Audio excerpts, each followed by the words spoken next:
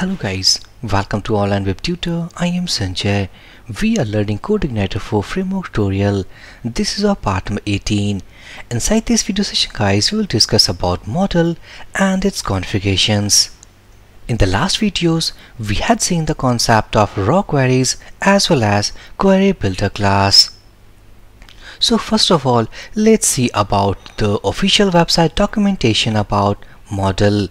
Now if I back to browser, here we have CodeIgniter.com, which is official website. Click on documentation, and here in the left hand side we should see online user guide of CodeIgniter 4. Click on that. Now this is the official documentation. Now inside this documentation we will find a menu called modeling data. Click on this modeling data. We will have this page, and inside this page we have using CodeIgniter's model. Click on that. Now here this is a HTML page called model.html.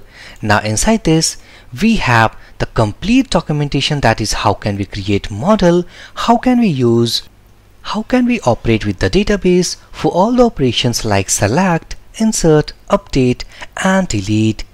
So this guide is very useful to learn the complete guidelines to use models in our CodeIgniter 4 application. Now if I back to editor, this is our site controller what we have so far created. By the help of this controller, we have learned about how can we use raw queries as well as query builder class. One more thing, that if suppose we want to work with the models concept, we need to create models file. These model based files we will create inside a folder, and the folder is something inside this app directory, and we will have a models folder. So when we operate with any models, then those model files we will create inside this folder. So right now this folder is totally empty, and this is the Git repository file which we have downloaded by the help of setup installation. Now what I will do, let's first create one model file inside this with the name of user model.php. Now if you see the naming convention, here I have written called user model.php. If suppose you want to write something user.php, then it's okay. As we had seen, while defining any controller inside this application, either we can write simply home.php or homecontroller.php. There is no standard naming convention like adding model here and adding controller here. So after creating user model.php, let's declare our model class, declaring PHP tag class, let's say user model, and it is going to extend, so here it should be class, it is going to extends, and here we have the model. This model we have extend inside our user defined model, and this model comes from this namespace called CodeIgniter /model.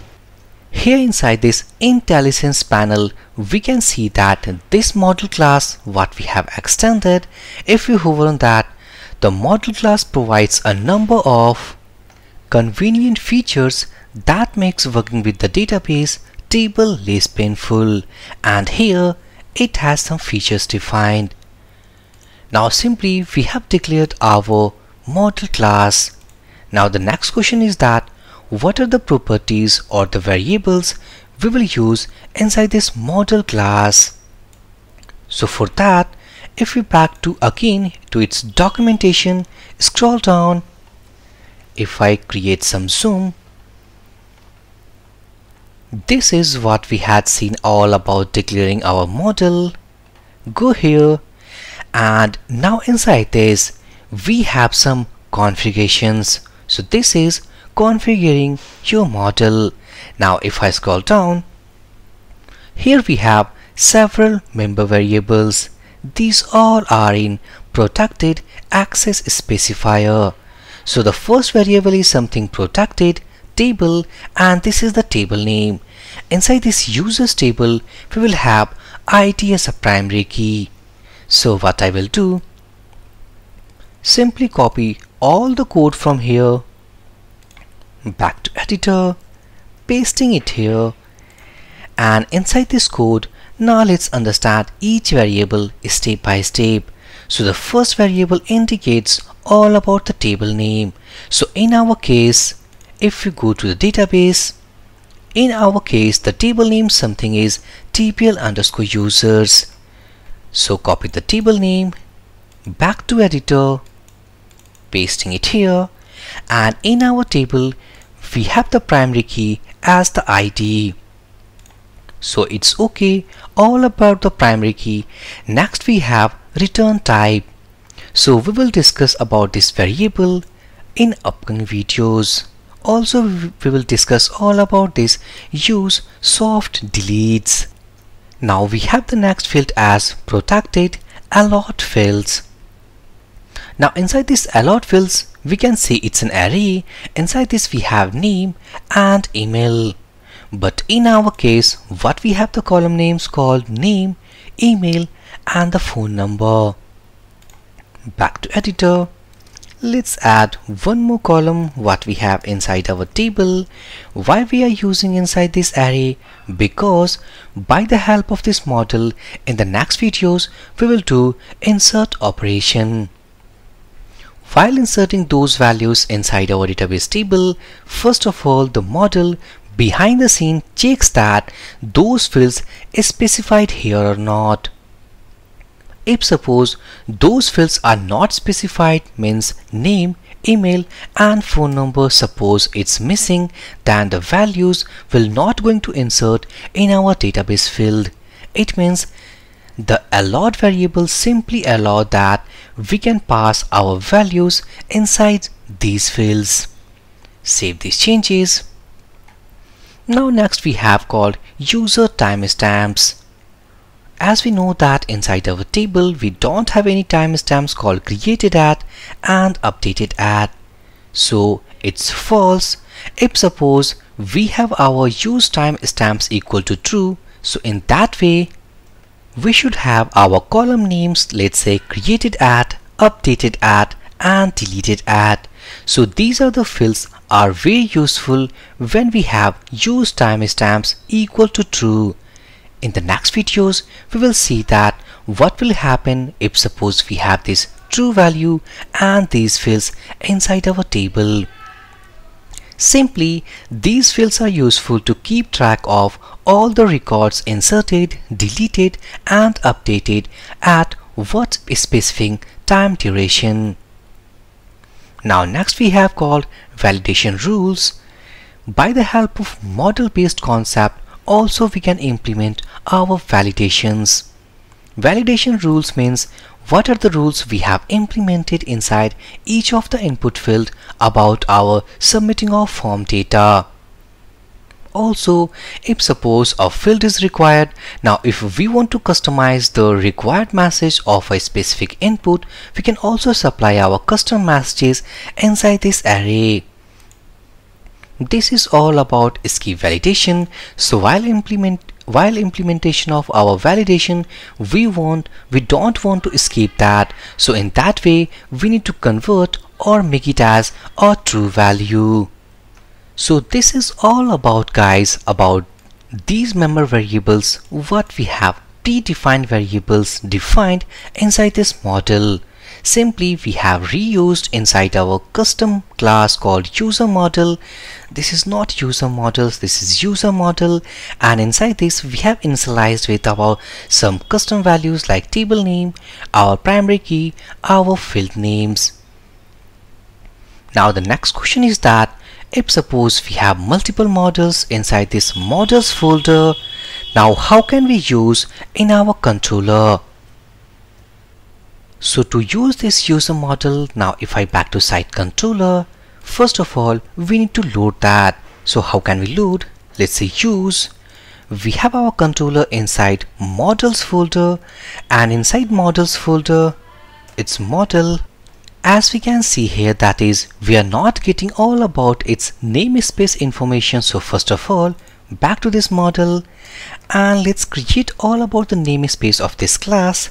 So namespace, we are currently inside this models folder because we are creating our class inside models folder, and this models folder is inside app folder. So what I will do, app and models. So successfully we have created a namespace. This is only to told our application that this user model is defined inside this models folder. Back to controller and simply let's say use models. It's not models, it's app models, and inside this models folder we will have user model. So simply we have loaded our user model inside this controller. Now let's use a simplest method to get all the data what we have inside our database table. So public function, let's say get data3, and inside this, if we want to do any type of database operation, first of all we need to create an instance. And I think that while formatting our code, the namespace has been removed, or the package itself has been removed. So app models, this is user model. Back inside this get data3 function, and simply what I will do, user model equal to new, and this user model, simply we have created the instance of this model. Now what I will do, let's say data equal to user model, and we have a method called find all. We will discuss all the available methods of this models concept in the next videos. Simply inside this we had seen that how can we create, what are the use of these member variables, as well as how can we load inside our controller, and we will do a simplest database operation. So simply if I write echo PR tag, let's say print r, and inside this print r if I type data, save all these changes, go inside this config folder, routes.php file, and here if I will create a route, something let's say list -data -3, and the method we have called get data3, copy and paste, save, copy this route name, go here and let's say that all about index.php, and this is our route. Now if I press, and here we have unknown column tpl_users dot deleted at. Now here as we can see that we are getting our column error. Keep in mind this is the column name what we have written inside this model. So as we know that behind the scene this model class expects that this user model is going to define these keys inside tpl_users table, because behind the scene this is the variable what we have added called useSoftDeletes. It is going to use these columns. So instead either we can make it as a false value, or simply we can make this variable as comment. While making this variable as a comment, if I go and reload this page, our error has gone, because this is the variable we are not using, and if we are not using this variable then these values are not being used. It is not going to search about these entries inside this table. Go here, and as we can see that we have all the data what we have inside our database table. So simply guys, step by step we had seen that how can we create our model inside CodeIgniter 4, about its member variables, about its values, as well as how can we load inside controller and use it. In the next videos we will see all about with the database operation called insert, update, delete, and many more in case of select operation. So for this video session guys, thank you for watching and have a great day.